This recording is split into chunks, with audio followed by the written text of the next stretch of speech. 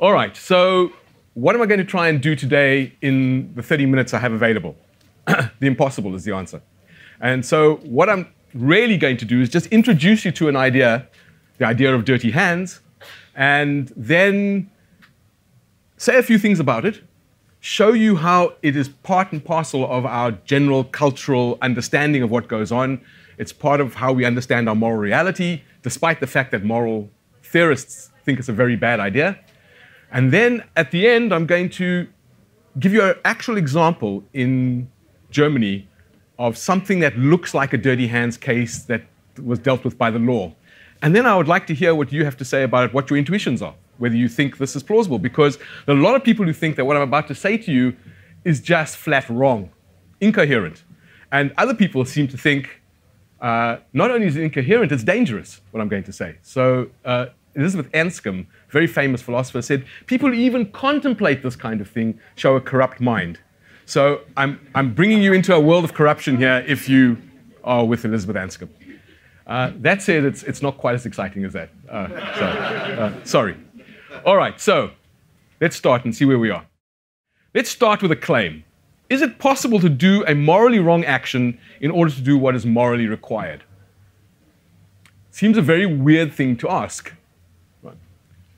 Sounds either paradoxical, or just incoherent, or just sheer nonsense. You know, it's like saying, are there married bachelors? Are there square circles? If I was to stand up here and say, let's have a chat about married bachelors, you'd be well within your rights to think he's a nutter and get up and leave, right? And you might still think this, but hang on a moment, right? So what's going on here? Why would that view somehow make an appearance within moral theory? What's going on there? And what I'm going to try and do is paint a picture for you of why that might be plausible in moral theory, not only plausible, unavoidable in moral theory, and specifically in politics. Right, so there are different reactions to what I've just said to you. They're the moral theorists that I mentioned who are deeply worried. Not all, but most are deeply worried about what I've just told you. They think that I'm misleading you and it's deeply problematic.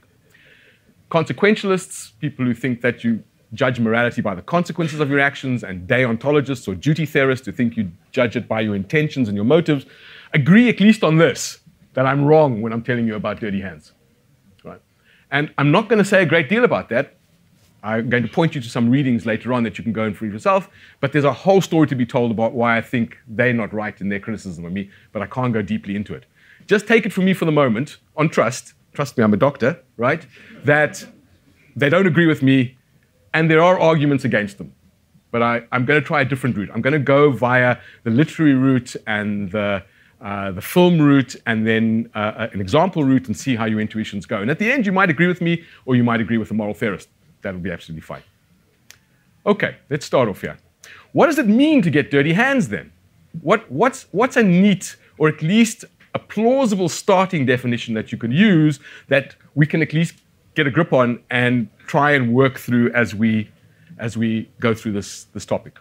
Well, a person gets dirty hands when they violate an important moral value in order to bring about a lesser evil in moral conflict situations.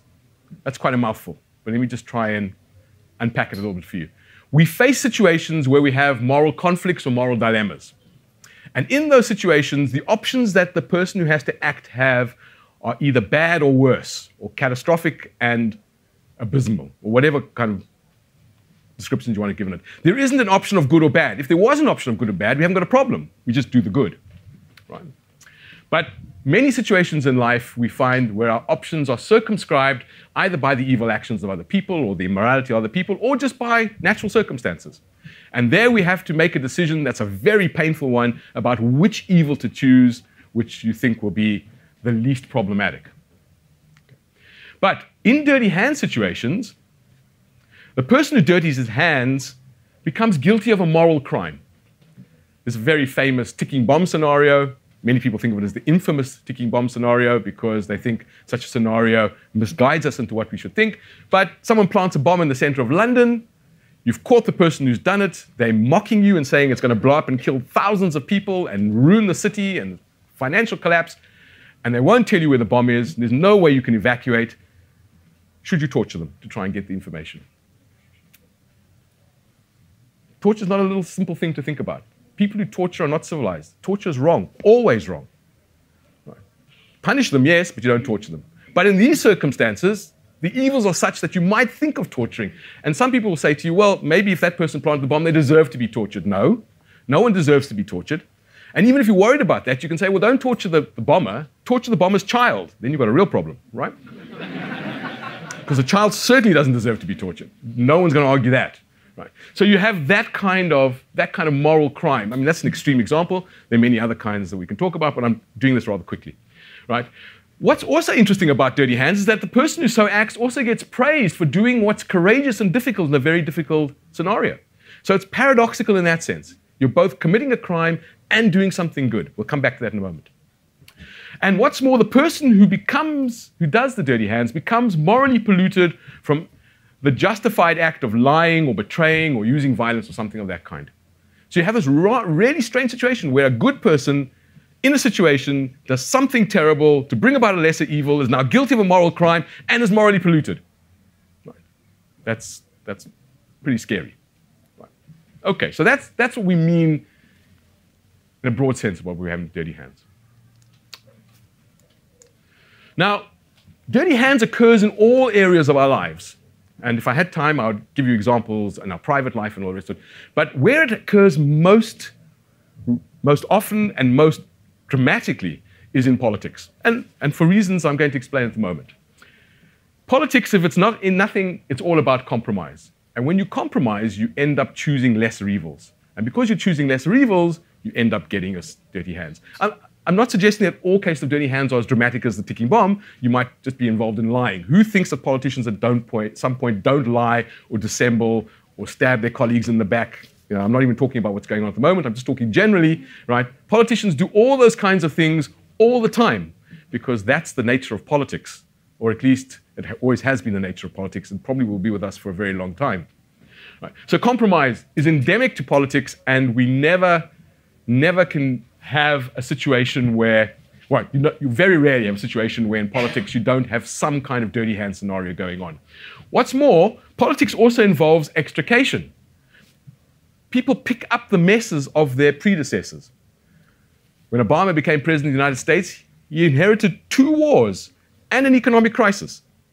Not of his making, but he inherited them. He couldn't do the kinds of things he wanted to do, or his instincts told him to do, because he had to extricate himself from the situation that he inherited. Politics is very much about that.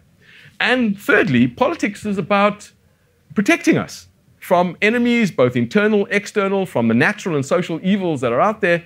And it's difficult to behave morally in a world where there are evil people and evil organizations trying to harm us. Sometimes you have to be, let me put it this way, you have to have means to bring about certain ends, and those means are not the best or the most moral means to get there. So you lie and you manipulate, and sometimes you use violence to get the kinds of things you need to do for worthwhile ends. So politics is the natural home, if you like, of dirty hands. As I said, it doesn't mean it's the only place, but it's the natural home of dirty hands. Let me turn to some pictures now to give you a bit of a break from all this. You find the dirty hands premise in so many of our movies and TV shows and books and all over. And I'll just give you a random example from recent times. Those of you that don't know what that is have not been living on this planet, right? Millions of people have all over the world have been looking at this. That is Ned Stark sitting on the Iron Throne.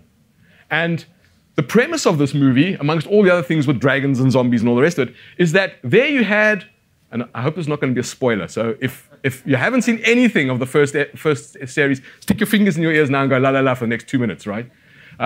Ned Stone is a good man, and his goodness destroys him. And that's not the only problem. Being destroyed by his goodness is not in itself a terrible calamity. It is for Ned, but everybody else who depended on him to be more wily and cunning as a politician are now going to suffer. And what you see in the Game of Thrones is the unfolding of his failure to some degree, right? So there you had a person who didn't get their hands dirty, or refused to get their hands dirty, was too stupid to get their hands dirty, or too good to have their hands dirty, and calamity.